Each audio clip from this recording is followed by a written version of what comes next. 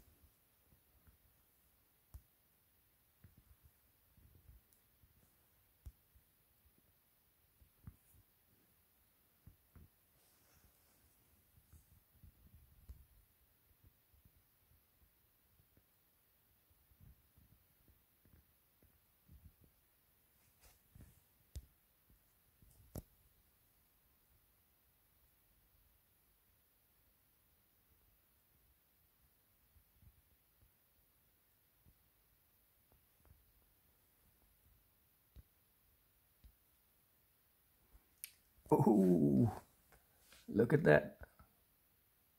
All in there. Look at those beautiful pause caps. That's so intricate. Look at this massive, massive cooler. Dude. And then my new liquid cooler setup here. I had to actually change. Before I had these tubes, I had them on the bottom here, but since this graphics card is just a little bit longer than before, it wouldn't be able to actually, it would cause the card to sag here if the bottom of these tubes would weigh down the card here. So I just turned them from the tubes coming out under here, 2 tubes. Now they come out on over here. And for some reason it actually gave me about 1.5 to 2 degrees cooler temperatures. And I don't know if that's because the water in the element here is actually in this side here, and then on the other side, so it's kind of like, if you have it like this, there's water here, and then again on the inside over there on the other side there's water. There's not really any water up here as far as I know, and on the bottom, so definitely helped me out a lot. But let me just plug in the last stuff here, and as you can see, the card sag is actually minimum. There's almost no card sag here. Oh, look at that.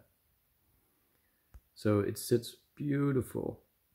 And also these cables are going to, there's so many of them, so they're actually going to push it up a little bit, hold it in place. Not that it is actually super necessary or anything, but that's just how it is. Let's see if we can see my 1 terabyte. No, it's under there. So I have a nVme 1 terabyte card. It's just you could probably see it before I put the card in, but that's definitely not visible anymore. Easy access here to the 2 biases there. Where am I pointing? Here. So that's nice. We're going to keep it on performance mode, and I'm not going to overclock it since it is overclocked from the factory. Also, another little thing here important is when you're going to use, maybe you haven't used this before. Oh, let me just focus.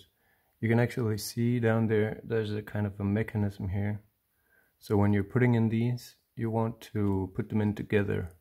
So it's it's a little bit hard to do with one hand. Oh, there, I got it. So now you can see they are locked in here. Oh, let me focus out. They are locked in there. There. There's a little mechanism.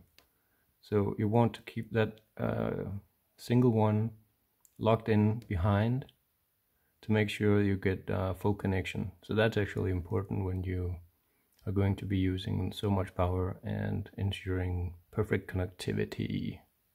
Yup. Also, you want to make sure that you're not really just using one cable. As you can see now, this stack of cables is actually going to figure kind of like when the side comes on, it's going to hold it up. As you can see, the card is moving a little bit up and down here. So these cables are actually going to stiffen off and hold the whole board up. But another thing is, when you're using these big cards, high-end graphic cards, you don't want to just be using one cable from the power supply and then use the Y stick. For example, if I were to use one of these, or if I were to use this one, so I just had one cable. Now these two are actually separate from the power supply. So as you can see, all of these cables and all of these cables here, they are actually these up here plugs, they are kind of the Y split, so they are actually part of the main cable. They're just kind of split out from the mother cable, or what you want to say. So make sure that you're using two cables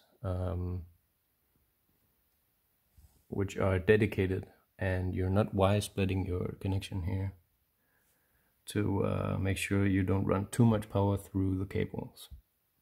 So yeah, just a quick note on cables. Okay, I got the side on here, and now you can actually see my reflection. Just hello, that's me, hello. And yeah, this is how it looks as it has been assembled. Nothing much to see here. Also, make sure you have a decent power supply. So I'm going to run this on a 750 power supply, which is pretty much going to be perfect. It's not going to be maxed out at all, because my CPU is an i9 9900K, so it actually maximum uses like 150-60 watts. and that's on 100% load when running some SSE extended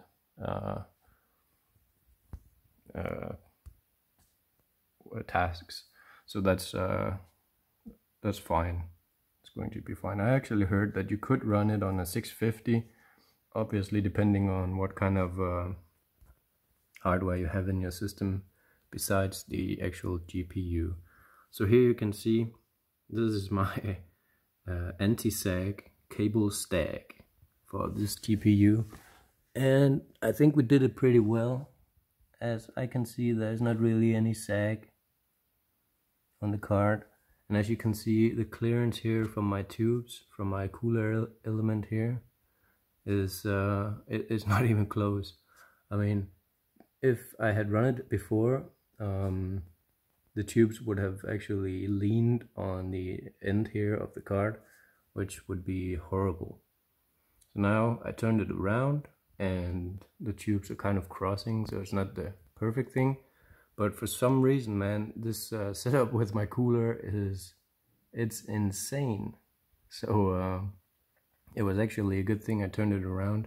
And I don't know if this crossing of the tubes, as you can see, helps with the cold going in the rights and the warm liquid going out on the top or the bottom or whatever, but it definitely just works. So let's try and hook it up and see what we get. Or I mean, start up the system, and let's see what we get from it. Okay, it's time to push the magic button. Let's see if this is as tough as it says it is. Here we go. The moment of truth. Okay, there's light. There's light. Oh, look at that. It's pretty much hidden in there. But there it is. TUF gaming. Oh, it's not spinning. Fair enough. Let me turn on my screens. See if I could get some post.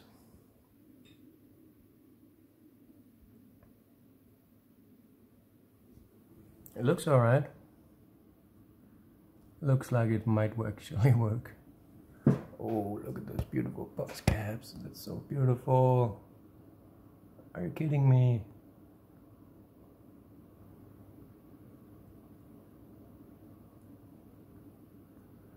Okay. And there it is, the post. I don't know if my screens are set up because I just changed my cables a little bit and it's the first time, so I have to probably pick my main screen. So that's me, that's baby me. Okay, cool. Okay, I got it to post on my second screen. Still a little bit of setup. I think this is so grayish. I need to just set the screen up just a second. Okay, I think I got my screen here set on the right profile. So it actually has beautiful deep colors, which are not grayish blacks. And what do we got over here? I'm not sure. It seems a little bit gray. So let me just set that up as well. Okay, got it set up. And what are our temperatures? Beautiful temperatures. Beautiful, beautiful, beautiful. A little high. I've been trying to manage my... Oh, okay. I can't go over there. Let me just fix that. I've been trying to manage my... it's getting a little colder, so now my heated floors are pretty much going crazy. So I have to turn them down every day. It's a little too warm in here. But yeah, that's okay. Okay, so here we have the GPU. And we are reading 24 gigs. 1% and 56 gigabytes. I don't know what this is all about, but that's pretty crazy. Yeah, so let me just get a few moments and I will try and do some benchmarks. Okay, so before the restart, here we have some numbers and here we have some clock speeds. So it's 19,500 and 1740, which I'm not sure I like this one, but I definitely like this one. And the temperatures I also like. Already almost 10 degrees lower than my MSI. 1070 Ti. So definitely will. What is the power draw? I thought it was... Let me just get back to that. What the hell is this? This is so difficult and long to a little bit annoying. What's going on? Fix it. Okay, there we go. Okay, so we're doing a little benchmarking here. Let's see what it says. Oh, maybe I can move my mouse. So this is the stats we have for now. I like this. 1995, 1980. Let's see how it behaves. This is the first benchmark. We're just doing a good old performance test here. Let me focus up. See what it gets me. It's just I know the numbers from before, so I have something to compare with. I will do the port royals and the time spy later. So hang on. Here's a quick view of the temperatures, and it's still running here. I just had 600 FPS on this. That's pretty crazy. DirectX 12. I like this one so much. Fractals. So here we can see I just had temperature 66, and then it goes down a little bit. That's pretty alright. It's not too bad. I think it's going to be a good score. Okay, that's pretty crazy. 24,000. Dude, that's crazy. That's 10,000 more than a 1070 Ti. Run time spy. Dude, that is a crazy result. What? What? Absolutely crazy. 16.6. Oh, dude. Compare results online. What? 99% better than all. Dude, that's crazy. I've never seen anyone get such a high benchmark out of the box. I haven't even overclocked anything yet. Okay, not bad. 12,000. What's the graphics score? Let me just compare it just a second. 62 degrees. Look at my CPU temperatures. That's crazy. Maximum 81, 83.